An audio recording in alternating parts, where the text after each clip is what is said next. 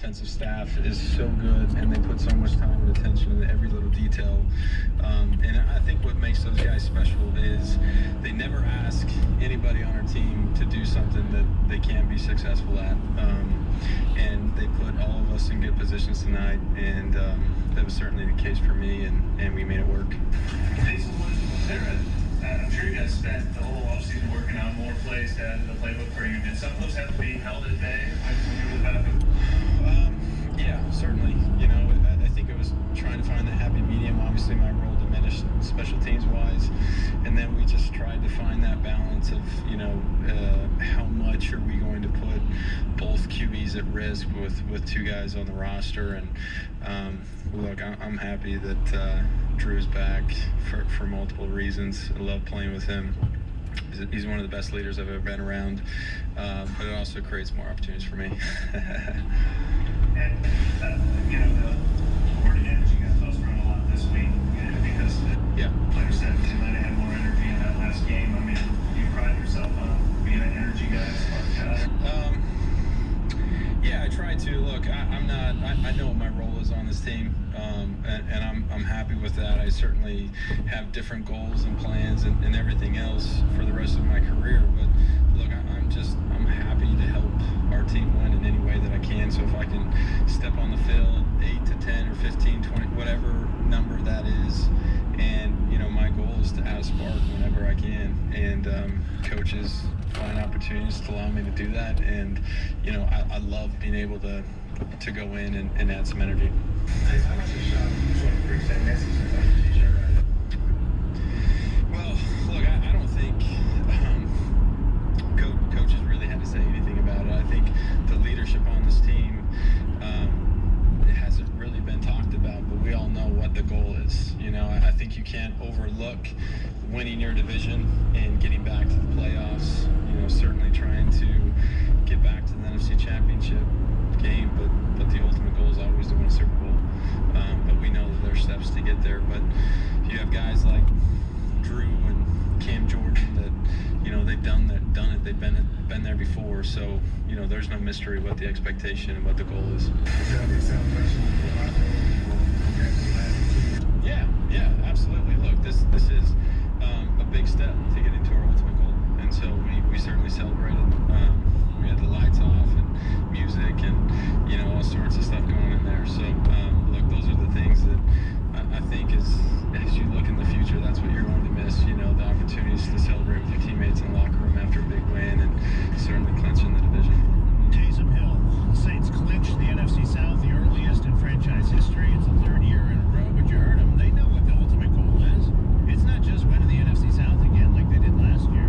It's not just getting back to the NFC Championship game again like they did last year. It's winning a Super Bowl, and they know the steps they got to take to get there, and they're going to keep taking those steps. I think my favorite part of Taysom Hill there was, as happy as he was to block a punt, as happy as he was to catch a touchdown pass, as happy as he was to run a touchdown into the end zone, he really wanted that play where he was supposed to throw a touchdown pass to work also, so he would have had all four of those elements on his stat sheet. Maybe next week against the 49ers he can do all four. Wouldn't that be great? Hey, it's Christian, excited to tell you about radio.com Rewind. Now on-demand technology that allows you to pause and rewind live radio. How many times do you tune into your favorite WWL shows and wish you hadn't missed what was just said? Or that traffic report you need, the score of the game you didn't catch? Well, now you can rewind your radio with radio.com Rewind, the newest feature on the radio.com app and desktop listening experience. Listen to WWL when you want, where you want for the past 24 hours. You're going to love radio.com Rewind. At the University of Texas MD Anderson Cancer Center, our team of nearly 21,000 strong is focused on one thing: ending cancer. Our physicians see more types of cancer in a day than many will treat in their whole career, giving our patients peace of mind with an accurate diagnosis and the right treatment plan from the beginning. At MD Anderson, we're finding new ways to give more hope to patients. Learn more at makingcancerhistory.com. What's sure to be the biggest jewelry event ever in New Orleans is coming next weekend, December 6th, 7th, and 8th. It's Diamonds Direct's first ever store-wide sale, a 3-day, $30 million event. You save an extra 20% on virtually every piece of fashion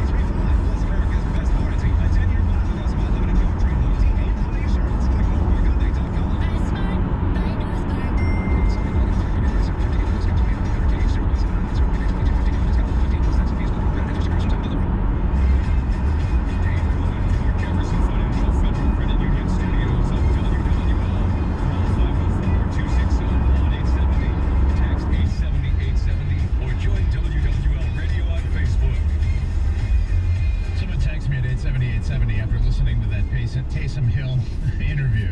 It says Taysom looked to enjoy that turkey leg more than those touchdowns. Yeah, you know, it was great to see all those Saints players gnawing on those turkey legs during the post-game show after the game. But I got to tell you, I think Cam Jordan, who had 4 sacks